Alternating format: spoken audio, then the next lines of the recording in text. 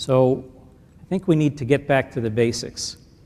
So William Osler said, the education of the heart must keep pace with the education of the head. The human heart has a want which science cannot supply. The essence of healing is transformation.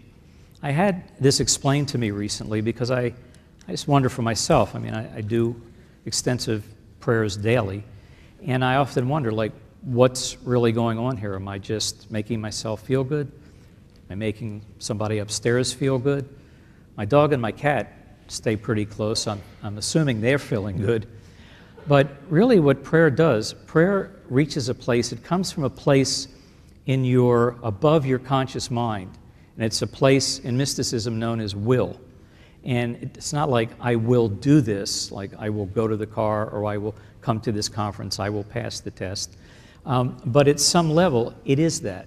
And at that level, you are able to change energetically what's on the material world and the spiritual world.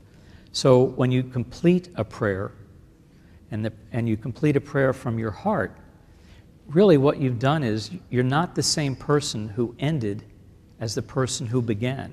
And so literally you are energetically different. So what can you do in this arena? This is what you don't want to do. Whoa! Way too much information.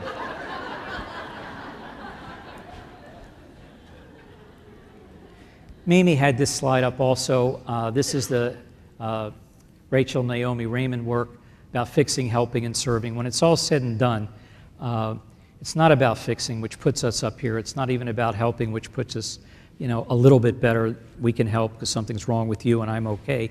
It's really about serving. And when you've done this long enough, which if you're in this room, you have, you know that our patients serve us as much as we serve them.